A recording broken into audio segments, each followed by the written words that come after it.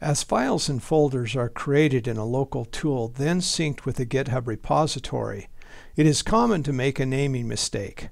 This video will demonstrate how to correct such mistakes. In this instance, the local tool is VS Code, that is creating and editing folders and files in a local GitHub repository.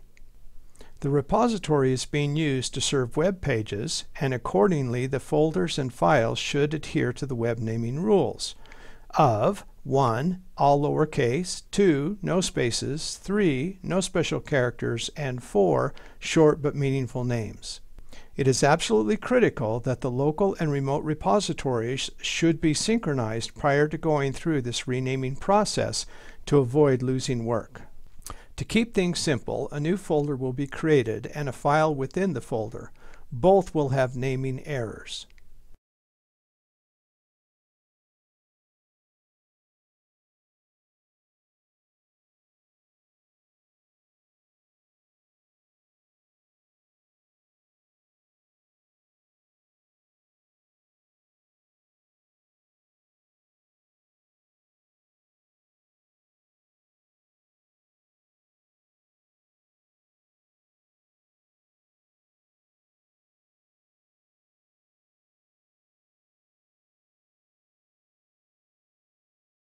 The local repository will then be synced with the remote master branch repository on GitHub.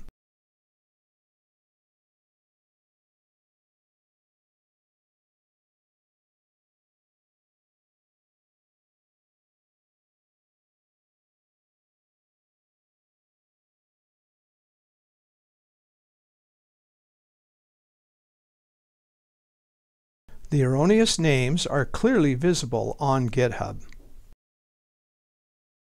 To fix the naming errors, drill down to the file within the folder on GitHub. Once within the file, click the pencil icon, which allows the file, and in our case, the file and folder names, to be edited. Click the file name in the path above the code and fix the errors.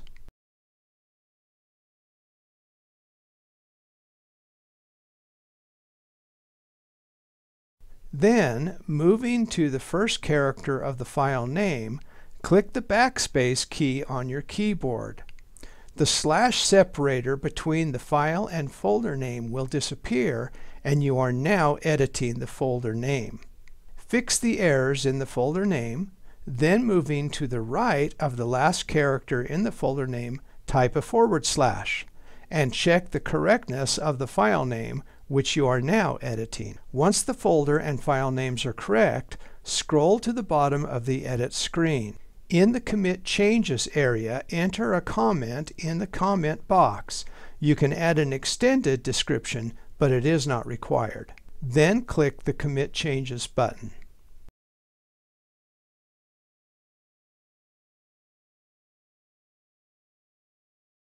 Once the changes are made, you are returned to the GitHub repository overview, and the folder and file names should now reflect the changes.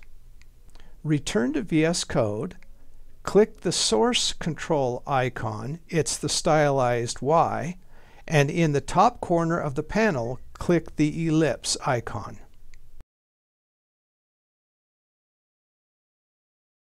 From the menu, select Pull.